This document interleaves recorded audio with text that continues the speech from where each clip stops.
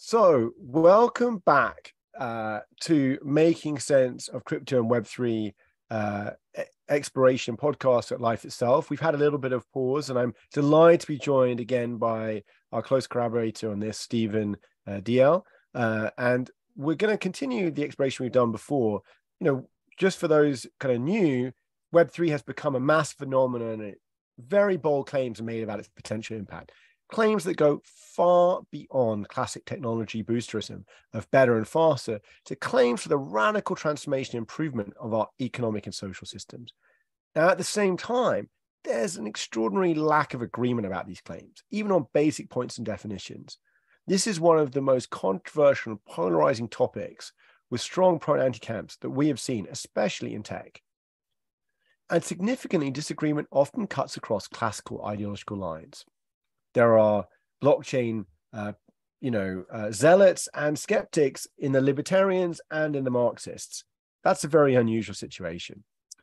And this series is about helping make sense of what is going on and to evaluate those key claims. And we're having this episode, especially today, it's being recorded on Monday, the 14th of November, because of some pretty dramatic recent developments in the space. We kind of paused some of our exploration a few months ago after we felt we'd covered quite a lot of the key ground. But in a way, some of the recent developments so perfectly illustrate the things that we were talking about that we feel the need to discuss it. And we also think that this might be a good moment. People are going to, in this kind of flurry of new news around FTX, around, the bankruptcy of FTX and other developments recently, even the Celsius, which happened a few months ago, but which kind of post-dated our initial recordings. We thought it'd be good to bring this up to date and get up with the news. So, Stephen, I want to start with you on your thoughts here. So first of all, just what's happened, what's been going on that's relevant, just to summarize it in a nutshell for people listening or listening in the future. Yeah. So since our podcast holiday, there's been a few things that have happened in the crypto industry, to put it nicely. There's been a lot of meltdowns that have happened around these projects, and there's been a lot of contagion. Suddenly it happens when you have one entity that suddenly ceases to exist and then has a lot of close links to other partners in its ecosystem. Then there happens to be a lot of sort of cascading failures. And right now, what we're seeing in the last 6 months has been unprecedented. This is like a mini version of the global financial crisis happening in like a bottle. It's a very self-contained sort of economic meltdown of a lot of different projects. The most recent of which is the most catastrophic, which is the collapse of this FTX crypto exchange, which was widely heralded as one of the safe places in crypto to hold your money. And it turned out really it wasn't that safe. And I would strongly encourage people to go back and listen to the podcast that Rufus and me did very early toward the beginning of our efforts, the one on unfettered capitalism and unregulated markets, because I went back and listened to that yesterday. And a lot of the points that we spoke about, the market structure, and the conflicts of interest around crypto exchanges seem remarkably prescient. And what we described there is pretty much exactly the problems that FTX had. And unfortunately, it played out pretty much like we predicted.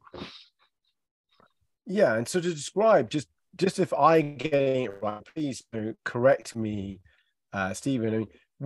So for people who are not familiar or in maybe outside of crypto, FTX, there are exchanges in the crypto world, like there are stock or currency exchanges in the normal financial system where you can exchange the tokens, buy or sell Bitcoin, buy or sell Ethereum, or any of these other tokens or crypto assets. And FTX was perhaps, as you said, one of the most prestigious. Just to give you a sense, taken out, I think it sponsored ads at the Super Bowl. It had a sponsorship relationship with Tom Brady, one of the most famous sports people, certainly in the US, the most famous quarterback of all time, and with his wife, I believe. And there was stuff in many, many magazines, and this was really all over the place. And in addition, the most kind of blue chip VCs had got involved, invested significant $150 million or $200 million from Sequoia Capital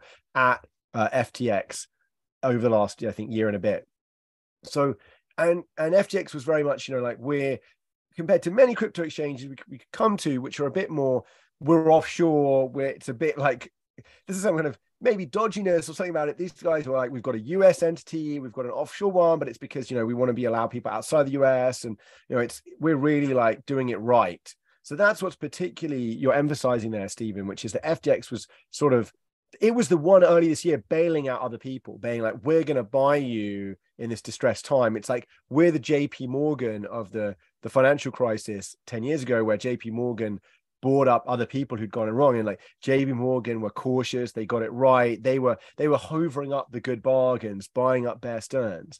And so it's a really big shock, like a cataclysmic event really for the crypto ecosystem, this bankruptcy, which was filed on Friday, and which unfolded over a week of statements where it was kind of, there's no problem, then there was a problem, then they were going to merge with someone else, then they weren't going to merge, and then well, maybe FTX.com was in problems, but the US entity was fine because they did things right, and then everyone sort of is bankrupt, all of the entities associated. So what is it, you're saying in that podcast, if I recall, one of the things is like, it's just, we talked about why we have financial regulation, and why in the crypto industry, most of that financial regulation is either not being applied because crypto stuff is taking place in jurisdictions that don't apply it, or is being ignored.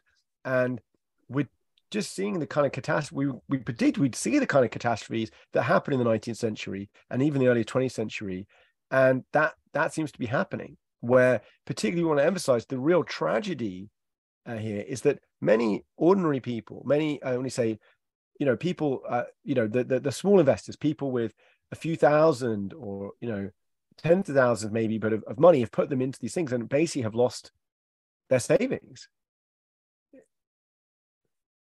Is that right? Yeah, I mean, I can't overstate how drastic this is. Like, if we were to kind of draw a comparison between the crypto ecosystem and the normal financial world, like this is like a JP Morgan or like a Citibank collapsing. This is one of the biggest players that was handling, I think, 790 billion volume, like notional crypto value, obviously, but like this is a lot of money.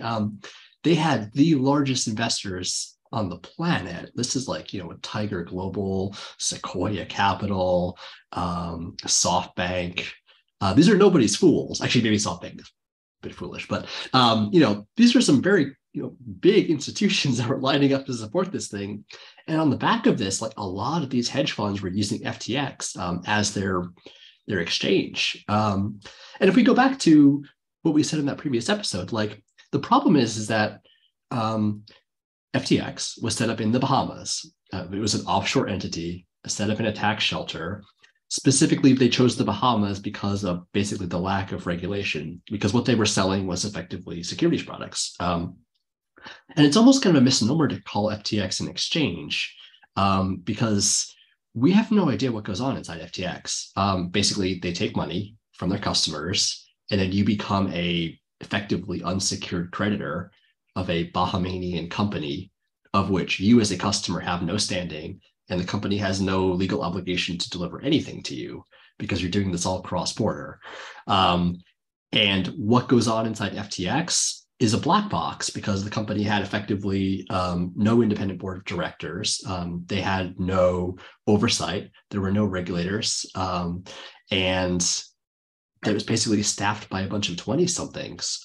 So like the matching engine, which is basically the core piece of software inside of an exchange, which basically matches, bids and asks, and basically tries to find the price that you can match people's bids and their asks with, right?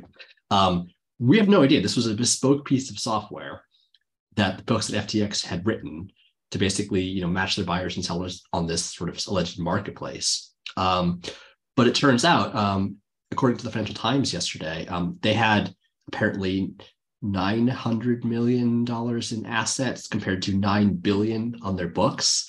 And so this is an insane amount of leverage that's basically in this entire marketplace. Their liabilities vastly exceeded their assets. And it turns out what they had was this hedge fund on the side called Alameda Research. And they would take customer money from the exchange and commingle it with the hedge fund. And the hedge fund's sole purpose is to enrich basically its limited partners, which is basically the people who are running the exchange. And so this lack of segregation of funds between the exchange and the hedge fund and the inherent conflict of interest in that relationship is what gave rise to this entire collapse, because the FTX directors were basically embezzling money out of the exchange from their customers and giving it to the hedge fund to place extremely leveraged speculative bets on extremely risky assets. And when the market trends downward, they got hit with a bunch of short positions that they couldn't fulfill, and the whole thing just came crashing down in about 48 hours. This is insane. Like, imagine like Bear Stearns collapsing in 48 hours because of a tweet. This is unprecedented, like what's going on. And this last week was completely mental. I've never seen anything like this in markets. Yeah. And I think I just really want to emphasize this.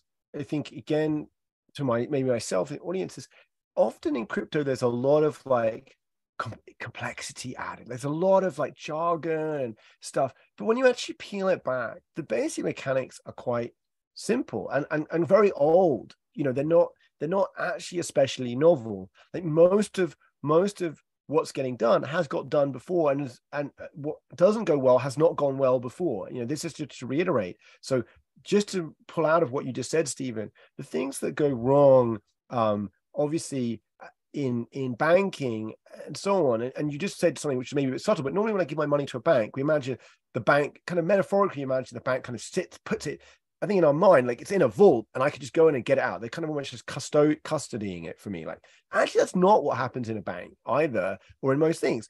You become a creditor of the bank.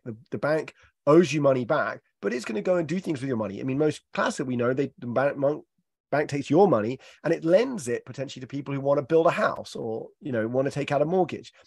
This is how they aren't just simply like safe deposit boxes.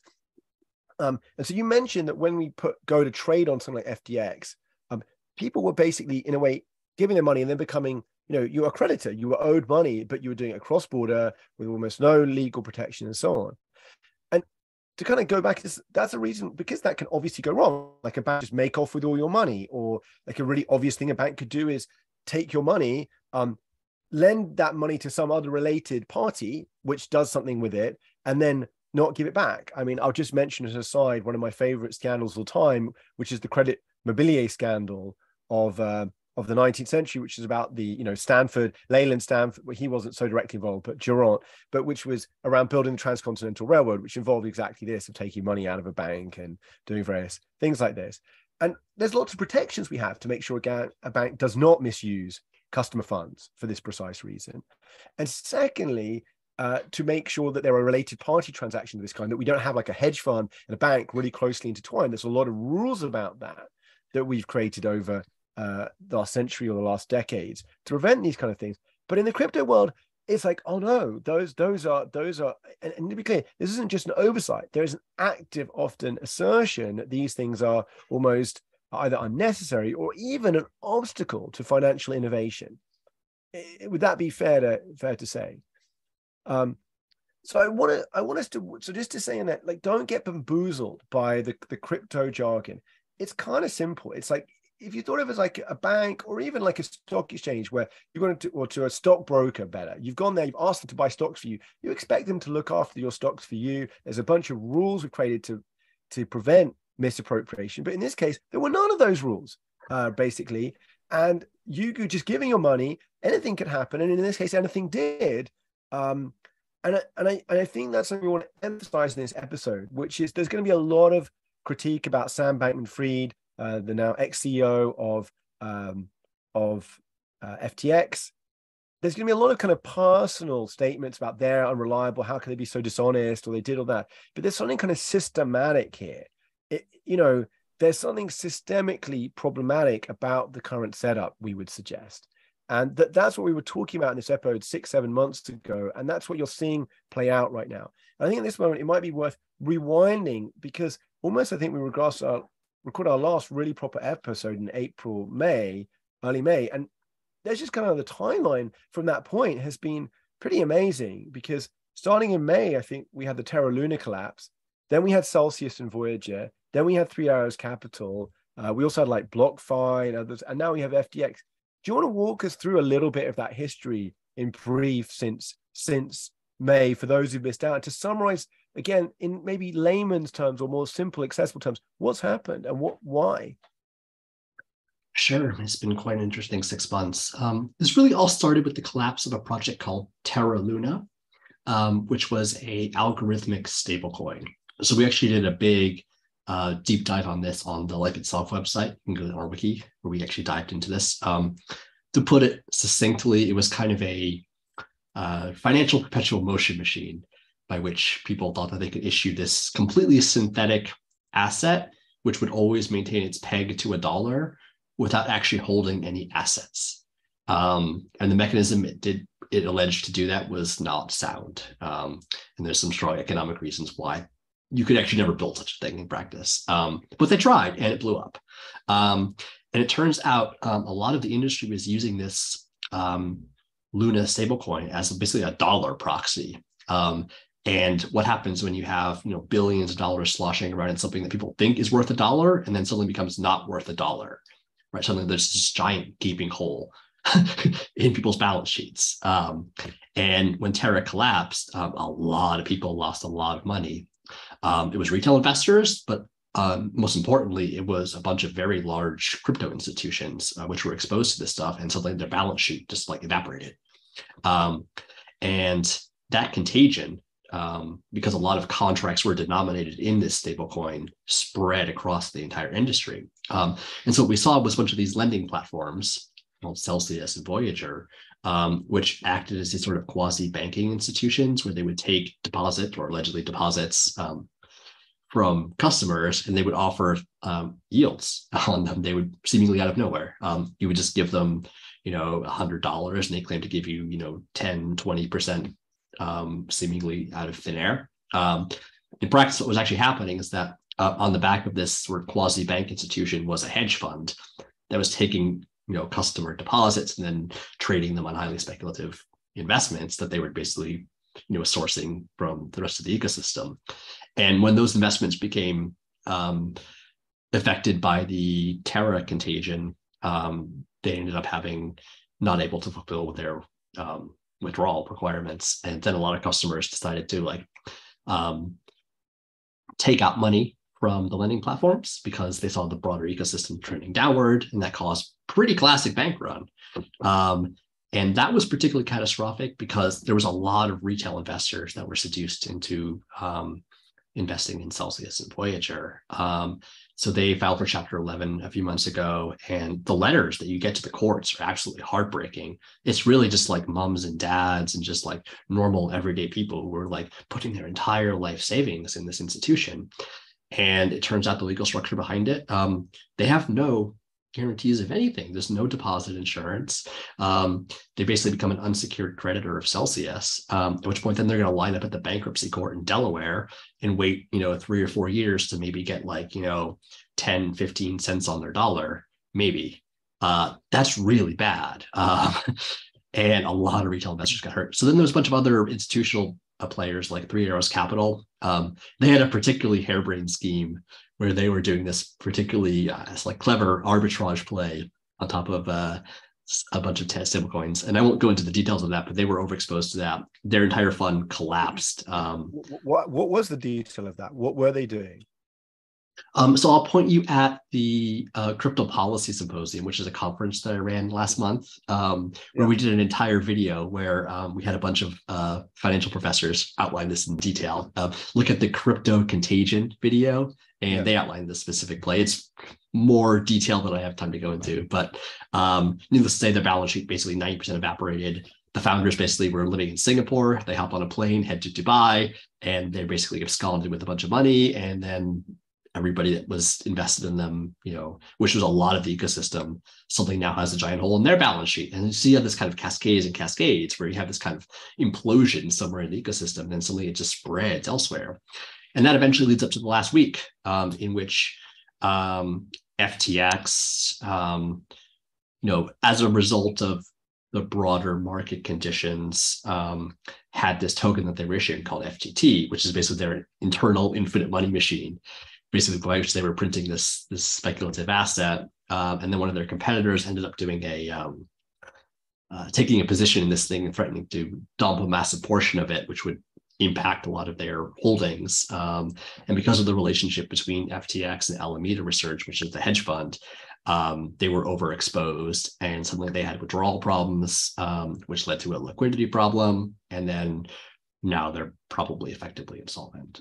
So what's going to happen is that same thing with Celsius. People are going to line up at the bankruptcy court. But because this thing is set up in the Bahamas, this is going to be a very long and complicated case to unwind. And probably most people are not going to see their money again.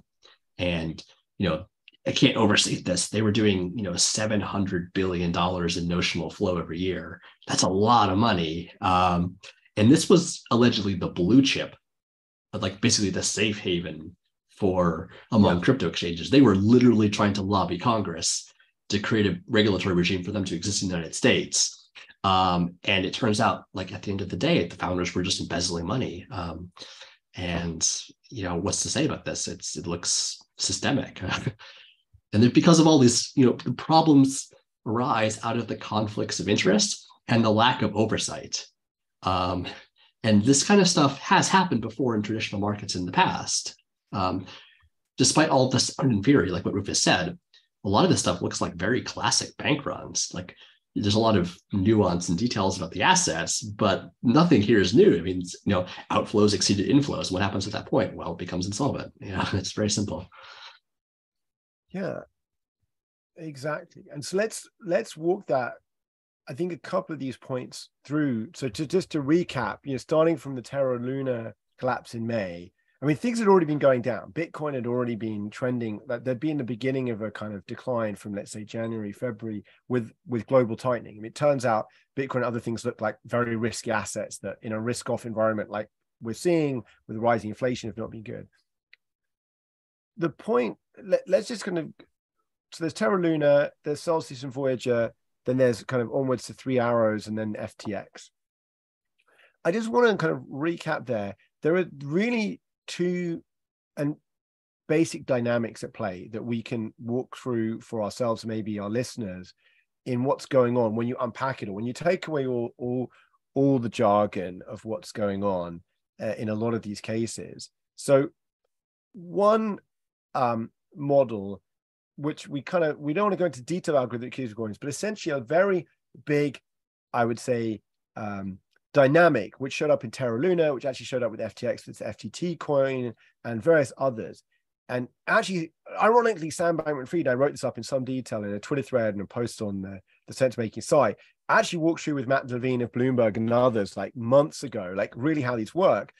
It's kind of like I also think like, Dirty Bubble Media has a very good thing about the flywheel. But essentially, let's explain this to the audience. There's two dynamics going on. One is this, which we'll come back to, which is the kind of some kind of token that I've issued, and the other is a bank run. So just saying a bank run, what happens if people, it's like banks are holding money and they have a term mismatch normally, which is that people have deposited money on call. Like in theory, I can go to a bank at any time and get my money out. At the same time, for a bank to work, because there's not enough money and just holding your gold bars or your dollars just sitting in my bank doesn't really work for me to be a bank. I need to do something with your money. I need to lend it out so I can pay you interest and things like that. Normally, I lend out long term. I lend you a mortgage to build your house for some decades, or I invest it in do something else, possibly relatively safe with your money, but I do something else. So classically, there's a bank run problem is what's called a liquidity problem. It's not necessarily that you're actually, like, in a sense, actually bankrupt, your liabilities exceed your assets, but you have a temporary mismatch.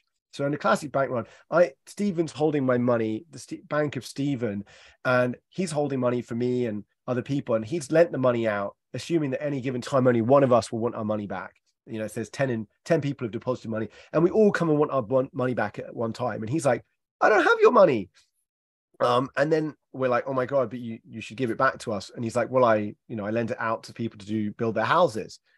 And this has been addressed. This has happened catastrophically at certain times in human history over a period of capitalism, certainly in the last 200 years. And it's largely got addressed with banking, with insuring deposits. So as long as a bank was healthy, the idea was there would be a government or some entity would say, listen, we insure you, the public's deposits.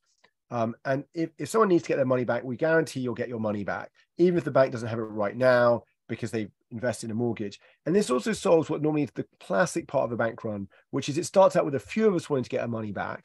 And then when we can't get our money back, everyone else panics. Stephen doesn't have our money, and then everyone wants their money back, and the situation gets worse and worse. Now, I just want to emphasize this bank run point is generally, to be fair, normally there is a sense that the underlying entity is solvent in the sense it does, if it could get its money back over the long term, it would have the money it needed to pay you. It just doesn't have it right now. And therefore, it makes sense for the government or someone else to kind of help it with the money in the near term. The other issue is that an entity is actually insolvent. And we need to distinguish those because there could be a story of like FTX was just the victim or some of these others are just the victim of a bank run. When, as we'll come to, there's something very distinct going on. So there's two parts to this that I think, and Stephen, please correct me if I again. One is we've just discussed, we will reiterate it. The bank can take your money, and rather than putting it in nice, solid mortgages to solid people who are going to build their house and then pay off their mortgage over the next 30 years, I can go to Las Vegas and put it all on black. Like that, I could in theory do that if there's no regulation. I could just take all my customers' money. I'm going to go to Las Vegas. I'm going to bet it all. And if it works out, what's great is I've doubled my money. I get to keep all the profits and I just give my customers their money back when they ask for it back. I'm rich. And worst case, I've lost all their money and then I go and live in Dubai or somewhere else without an extradition treaty to wherever your country is, right? It's a very, and that's a classic, like straightforward fraud risk that we always face when we deposit money with people. And, in these cases, and there's lots of regulation around banks or other things that in theory stop people doing that make it difficult for them to do that make it, there's auditors, there's all kinds of protection. And to some extent, that seems to have happened in some of these cases. We don't know. Well, things that look a little bit like that have happened. The thing that looks a bit like that, is I'm going to go and take your money and bet it on some really risky investment. If it works out, I pay you back. And if it doesn't, I say, whoops, sorry about that. I just, the crypto markets were against us. But it's very like going to Las Vegas and betting on black. And if I come up ahead, if I come up winner, I'm filthy rich and I give my customers their money back. And if it doesn't, my customers are screwed, but I'm okay. The second thing I want to emphasize that really makes this whole situation, kind of helps the situation get going, is what you could call these tokens. I mean, I don't know what are the ones they normally called on this. I mean, Terra Luna was a stable coin, but FTT, all of these coins, you basically invent your equity out of thin air. You suddenly say, hey, Stephen comes to me, Rufus, and says, hey, Rufus, I've got this incredible venture. I want you to buy these coins off me for $1. I've got 1 billion of them. And I'm like, what kind of business are you going to do? You say, don't worry about that. They're going to be worth $1. I promise they're worth $1 to you. And I start buying them. If you can convince enough people to buy them, you can basically issue kind of equity or you call it equity or just some lottery ticket almost out of thin air. And then you have this money. And that went on a lot. And as you said, it sounds completely implausible. You can read even Matt Levine of Bloomberg saying, just sounds like I got a spreadsheet together, put $1 million in a million, units in a column, persuaded people they were worth $1, and now I've got $1 million. How can that possibly work? You might ask. But it did. And very crudely, with a bit more fanciness, we could go into that.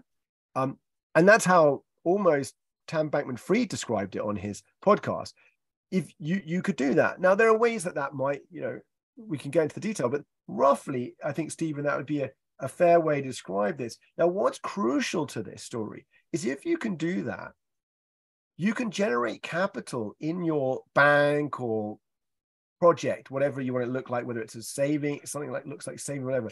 But you've got equity, which is often crucial to start like this, because you can then raise money from other investors, or you can even say to people who are a bit suspicious, you come along and say, listen, I'm going to put my money in Stephen's, crypto saving product that's promised me extraordinary 15% returns a year with no risk. How's that possible? I might be a little suspicious, but Stephen could say, but no. I've raised $500 million in this, in my own token and from investors. I've got this equity cushion that protects you. But what we also name in this is that the last thing that you can do when you issue your own, and which is totally normally illegal in traditional equity and other, I can issue equity in my company and then buy it myself to prop up the price.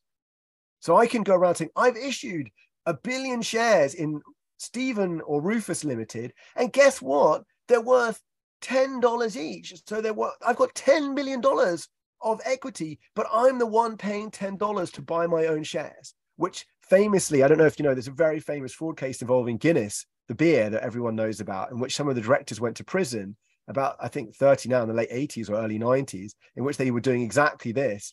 This is totally illegal in normal equity circles. You're not allowed to buy your own stock, pump your own stock, manipulate the price of things associated with you. And this is going on. And I want to mention this because it looks like, and again, we don't know the details, but it looks one of the things that blew up Alameda and FTX was someone revealing about 2 weeks ago that the main holder of FTX's token that looked like this, called FTT, their magic token, their magic money printing machine, was a related party, i.e. Alameda. It turned out that it seemed like almost half of Alameda's declared assets, at least on this interior bank sheet, and I think I'm getting the number right, Stephen will correct me, was their holding of this other token, which was this kind of made-up token of FTX.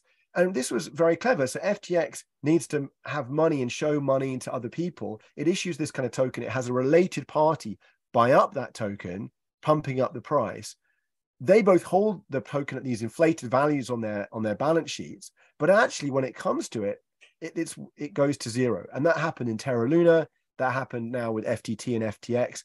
And that's a suspicion I want to emphasize to people listening on this podcast. That is something that almost all the other exchanges have gone and done. Something extremely similar to this. And is also, you've got to basically mark that asset to zero on their balance sheet or any other situation. And it often accounts for a disproportionate amount of their actual equity, i.e. the cushion that banks or other people are supposed to hold beyond their customer deposits, that is, the skin they have in the game, the skin that their shareholders have in the game, that gives them an incentive to act honest. Now, is there anything, Stephen, you'd like to add to that long explanation about the two major dynamics, which is the straightforward, like kind of fraud or like gamble model, which is I take my customer funds and gamble with them. If it works, heads I win, tails you lose kind of story. Or the other model of like issuing, to get that going, you often need equity. And to get the equity, you issue these kind of magic coins that you can then kind of pump and dump, or pump mostly. Yeah, I mean, to go back to your analysis about like why the sort of bank attached to a hedge fund model is like not allowed in normal markets, is because,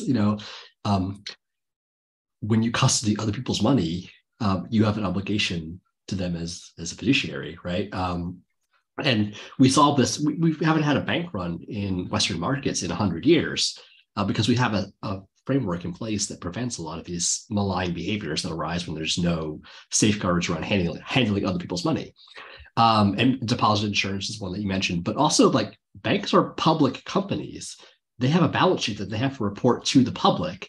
And for very large banks, most often the bank examiners are literally co-located inside of the office of the bank itself. And on a daily basis, they have to report their assets and liabilities to the central bank, right? And the central bank has a very good view about what exactly is the balance sheet of every single bank on every single day, right? So with these crypto exchanges, imagine there's no deposit insurance, there's no bank examiners, and they have no reporting obligations to anybody. So it's not even surprising. And not even a board of directors. Not even a board of directors either. Yeah. So like I was actually, I was part of a bank or credit union that actually went insolvent during the great financial crisis, actually. And what happened to me is I found out about this in the mail one day when suddenly they sent me a letter and they're like, oh, we don't exist anymore, but congratulations, you're now a customer of Citibank. Here's your new debit card. And like all my funds were just transferred over, right? So like, we have a model that basically works to protect most customers. And for me, like when my bank just basically, collapsed, it didn't matter at all because I just became, okay, all my funds were just automatically custodied over to the new bank, right? Because there's a sensible framework that's, built on 100 years of, learned experience of people losing their money. And to go back to your infinite money machine analysis, right? Imagine if JP Morgan basically, issued JP Morgan stock. And there's a bit of a difference between the tokens and the equity, because an equity represents claims on the future cash flows of a company, versus a crypto token represents a claim on nothing. It's just a greater fool asset, right? But imagine you were to go to JP Morgan's balance sheet and the vast majority of their holdings were in JP Morgan stock, right? You basically have this sort of, I don't know, it's like imagine plugging cord into itself. I mean, that's what this business is. It's propped up on nothing, right? Where is this actually coming from? It looks like, we just created it. So they were double counting this stock as both an equity, and basically, it represented whatever the speculative value was, what it was on their balance sheet, and this is unsustainable. Like, it's completely absurd. So that actually really just to really emphasize to people, the infinite money machine looks like JP Morgan didn't even issue stock. They issued some just kind of, we call it a token, but just like a share, but with no claims on JP Morgan or its future revenues. It's just like a bond with zero repayment, an infinite bond where you're going to give JP Morgan money. You've got this kind of bond, but other people, the only value is that other people might value the bond, or they claim that they will buy the bond back, but don't promise to do so at some level. And then they themselves or related parties buy up this asset. And then they say, well, look, some other people have bought it, but we still have like 1 million of these on our balance sheet. We're going to mark them to market at whatever they're being traded at. And we can we're going to like issue more of them too. You can sprint them on demand. And then just keep running this and then use our money that we've somehow got to buy other things. So I think the thing to warn people about is that in an expansion, when things are going well, that can lead to this kind of incredible growth, because you kind of, as at least if people are still buying, you get this kind of exponential blow up. But on the come down, it's exactly the opposite. The implosion is incredibly fast and incredibly rapid, because just as it went up in that way, and I can kind of print more tokens and then pump their value, and now I've got, the buy went from $10 to $20. Now I've got like twice as much capital as I had before. And it's why we end up with these incredible numbers like Sam Bankman-Fried at under 30 is, the richest, is worth $30 billion or $20 billion. And you kind of like, how did he go from $24 billion to zero in a week? Like, how is that possible? Well, it's because of what we're describing. When you've built something on this kind of air and the air goes, it's going to be very, very fast. And I want to come to kind of like, what do we want to look at next? I wanted to say, a little bit on this call, and like, what can we learn from this? And what is it? What we're describing is classic stuff. What is it about crypto that causes otherwise rational people to abandon common sense and rational thought? Like, why? How is it possible that people, this was being said a bit, but there was a lot of like, no, line goes up, just things. And even among like seasoned venture capitalist investors, it seemed, didn't do this. And, how is that so? And I think we want to come back. So one is, Stephen, do you have any thoughts about what's coming next? Like, first of all, before to come to that second question, what's next to fall, or is the next to be impacted? Yeah. So like all of this happened effectively last week. It was the craziest week I've ever seen. And yeah, he basically took, $34 billion valuation and lit it on fire to zero in the span of about 48 hours. I can't overstate this. This is completely mental. But a lot of the problems arise out of one simple thing, the opacity of this structure. We had no idea what was going on, or like even what the corporate structure of this entity even looked like until they filed for Chapter 11 bankruptcy. This was a black box sitting in the Bahamas with allegedly billions of dollars sloshing around in it with absolutely no reporting requirements. And, say what you will about the banks, but they have to have, very, very clear financials that are available for the public to see. And you couldn't get away with this infinite money machine trick if you just did this in lit markets, where the information was actually available, because this would show up as an accounting discrepancy. You can't just print all of this fictitious capital out of thin air when you actually have to report to your board of directors, your shareholders, to a bank examiner, to a central bank. And so this entire FTX catastrophe arises out of one simple thing. It was a black box. And that should not exist. I mean, we should not have these completely opaque financial institutions, because it's going to end exactly the same way. People are going to use it as a vehicle for fraud. And the problem with crypto is that, and with every financial mania throughout history, is that people just lose their minds. They think that, this thing is clearly unsustainable, but I can time it. And if I get my money out, then I can walk away with some money. And this has been true since the 1700s, obviously. Human nature doesn't change all that much. Everybody becomes a part of the bubble because they think that they're unique in the fact that they're going to get their money out. And as we've seen in the past, the vast majority of people will lose everything. And that's exactly what happened. So, I mean, I would really point everybody to the letter that we wrote to Congress about 3 months ago, the concern.tech letter, in which we outlined basically a lot of these requirements. Like, all we have to do to fix a lot of these problems and protect consumers is basically bring exactly the same disclosures and investor protections that exist in lit markets to the crypto market, and then make a lot of these catastrophes completely. You couldn't actually run them in the first place because, you couldn't be able to get away with this stuff because you'd have to basically be cooking the books, and at some point somebody would catch you. But if you're able to run all these things in some sort of offshore tax haven, in ways that you have no obligations to any kind of governance structure or to any kind of regulators, then yeah, we're just going to keep seeing this over and over again. So clearly, we need to bring the stuff within the regulatory perimeter. Just to say, we've seen, just to kind of walk back again, let's look at some of the other players like Crypto.com, BlockFi, Binance, Coinbase, some of the other players. Do they have these magical money tokens as well? Like, do they, the magical money machine that we see, are any of those got similar issues that we just described? Like, are any of them, is there any other issues of opacity? Like, do any of the others have like really amazing governance where it's very transparent, what's on their balance sheet, what their liabilities are, where it's very easy, where they have like the equivalent of bank inspectors, or are they quite even as opaque or maybe more opaque than FTX? Just what's the sense at the moment on those? Do they, yeah.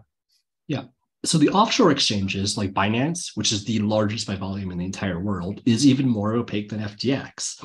We have no idea where this company is even headquartered. We know some of their correspondent banking relationships are in the Cayman Islands, but that's about it. They've been banned in the United States. They're banned here in Britain. They basically operate as this sort of offshore casino boat that we have absolutely no visibility into. And, Changpeng Zhao, the CEO of Binance, makes Sam Bankman-Fried look like the Easter Bunny. Like, he is a ruthless capitalist who is extremely Machiavellian and will probably do whatever it takes to make his company successful. And he has no pretense to ever be regulated. He thinks it's antithetical to his entire business model, and that crypto should always exist outside the regulatory perimeter. And then you have a bunch of other these onshore exchanges in the United States, so they can't get away with the same kind of shady things that the Bahamian and the Caribbean companies can. So we have some insight into the finances of Coinbase because they're a public company. The problem is that Coinbase's only regulatory framework is as a money transmitter business. So they are not regulated as an exchange. They have no requirements to have a fair matching engine. They're not overseen by the SEC. They are regulated on the same regulatory framework as, say, Western Union or TurboTax, which is to say a very, very soft touch. And when you become a so-called depositor of Coinbase, you're an unsecured creditor.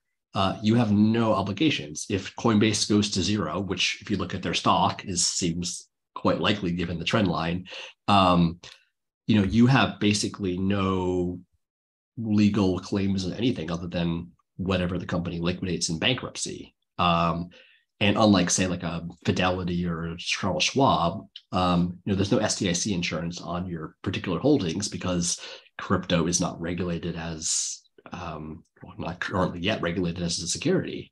And so, Coinbase could fall victim to the same kind of problems that Celsius fell problem to, because, there's basically no controls on this stuff. And that's a problem. So even the so-called safe ones onshore are still very loosely regulated, and none of the regulation would actually protect most consumers from another catastrophic meltdown. And with what's happening last week, we have no idea how much contagion there is in the market. I'm looking at the Financial Times in a few minutes and see what happened, because this is all evolving in real time and the plates are still very much spinning. And so just to also, again, that just brings up something to the audience again to understand, and which came up in the great financial crisis and many crises before, which is the issue in any economy, but particularly of financial entities, is that the assets we talked about, like the classic bank is or an exchange, although exchange is just supposed to make money off its crypto. It's weird. Exchanges traditionally only like help execute trades and take a commission in theory on that. They don't like, and they custody what they're holding for you. They don't get to use your assets for other things. But in crypto exchanges, that's not necessarily true, as we found out with FTX. But let's go to, they operate a bit more like a bank where they have your assets and they can do kind of things with them. Just to explain, which is that often in that process, and it's certainly the case with many of these crypto entities, but it might even be the case with a bank, that I might have my investments held, I might not just have bought mortgage, lent people money. I might have used my money to go and buy the stock of other companies or invest in the stock market. And the crypto exchanges do that. So one of the things they'll do, or crypto entities, is I've got money and I'm then going to go and invest it elsewhere. And obviously that's true, particularly obviously at the extreme for hedge funds. That's exactly what their crypto hedge funds are doing, but or trading in some other way. But even FTX and others, which supposed to be a bit more like banks, are kind of doing that. And to explain then, what then happens, let's say I'm a bank X or crypto exchange / bank / hedge fund / some weird entity that's very unregulated. And Stephen's another one. I'm holding a bunch of Stephen's tokens or other stuff. And if then Stephen goes bankrupt or something goes wrong, that obviously not only do his tokens that I've held kind of fall to zero, but also, his collapse impacts the value of assets generally in the market. And so this kind of what we talk about when we talk about contagion, I know this might be very familiar, but essentially, Stephen's collapse impacts my assets on my balance sheet, Rufus's crypto exchange, and therefore I could potentially become insolvent, and then that keeps going. I become insolvent, then I and Stephen insolvent, so party 3, and particularly because we've talked about this has made worse. The cross-party holdings are massive. People are holding each other's tokens with a lot of like almost I'll buy yours if you'll buy mine kind of stuff going on here. For example, this was triggered by that Binance had got paid. Binance had invested in FTX to start FTX. Binance were bought out by FTX, but partly by being paid in FTX's own made-up token, which then Binance were then dumping last week, which was partly what triggered the run. So there's a lot of these cross-party exchanges. There's a lot of inflated values. So again, just as it helped in blowing up the bubble, the rapidity here in many banks is much more limits on this. There's much more limits on market to market. There's a lot of restrictions on cross holdings, on the diversity of holdings, on the safety of holdings, the value at risk. None of that exists. So the risk of contagion between what sounds like you'd be like, why would the New York Stock Exchange going bankrupt have any impact on like the London Stock Exchange? And what you've got to understand here is what these are called exchanges are often just like hedge fund, exchange, bank, merged into one with zero regulation of any of those parts. And so the risk of contagion is massively higher as these things have happened.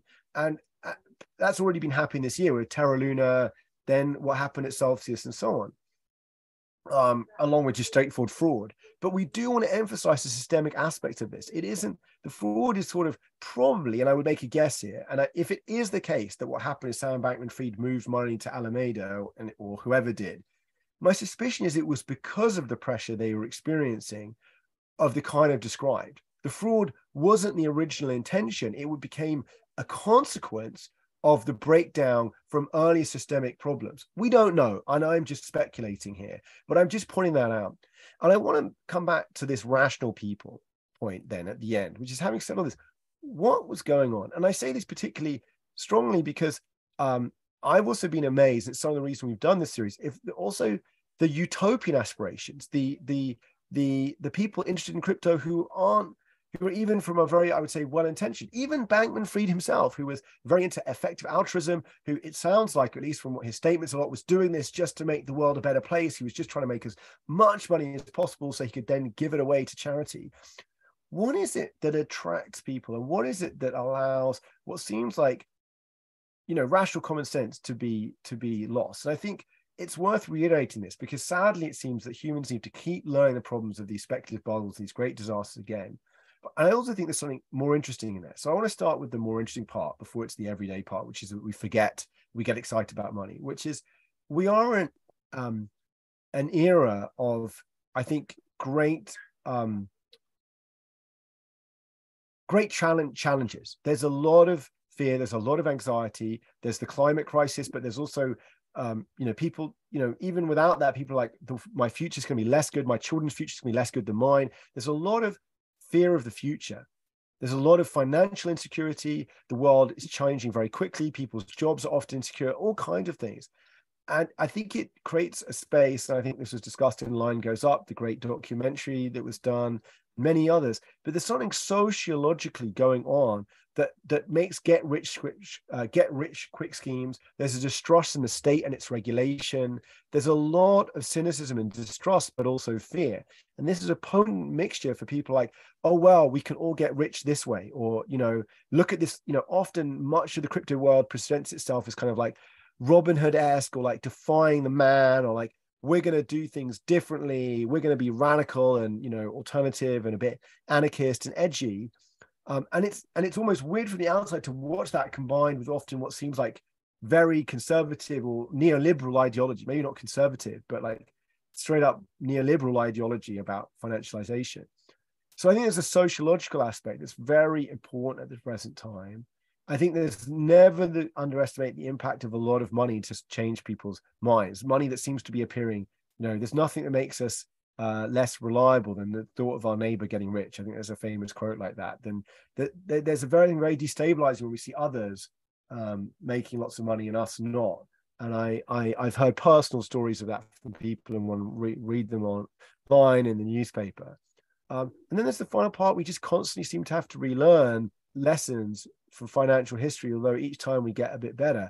And I think one here about the multinational world is that most bank runs a century ago in the last Great Depression were still national. Even though there were international aspects in trade, you didn't have US citizens buying stuff from a Bahamian company. It just didn't happen. You didn't have this globalized world where a place like Binance, even though they're in theory banned from the US or from other countries, can still operate in this netherworld where you can still buy things from them.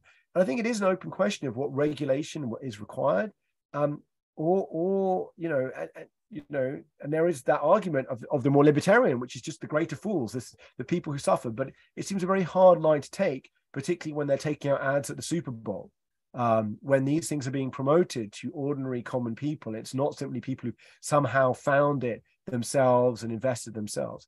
But are there any comments from you, Stephen, about what you think is at the kind of root of this kind of recent madness of the crowd that we've seen? Yeah, the sociological aspect of this is very difficult to cover from an intellectual perspective, because if we go back to 2008, when crypto was actually created, it was created as a reaction to the speculative excesses of Wall Street. When we fast forward 14 years later, it's become the very apotheosis of the thing it arose out of, right? In fact, it's actually become a worse version of it. Crypto basically, started as a reaction to the Bear Stearns and Lehman collapse, and then in 14 years recreated exactly the same kind of conditions that gave rise to the global financial crisis, but in a very small, more isolated way. The post hoc rationalization that goes into that sort of like slow boiling frog between, this new utopian financial system, all the way up to us having, centralized institutions which are embezzling money and, taking extreme risk on the back of, depositors. It's been very strange to watch, because trying to kind of rationalize this as being this utopian project is becoming increasingly more untenable when you look at the base reality of what's actually being done in crypto. And that's really the thrust of my thesis on this stuff, is that all we're really doing is basically rediscovering the problems of the past. And most of the problems with the last FTX would be solved by a very simple solution. In normal exchanges, there's a separation between the exchange, market makers, broker dealers, and the clearinghouse. Those are four different entities, right? They all have different concerns. They make money in different ways, and they all have obligations, and they report to different regulators. And that system is remarkably, I'll say, anti-fragile. Like, it has stood up the test of time. And when you compact all of those entities into one vertically integrated stack, that design has baked into it a large set of conflicts of interest, which are inescapable. And until we can be able to like separate those entities out, we're going to keep seeing this over and over and over again.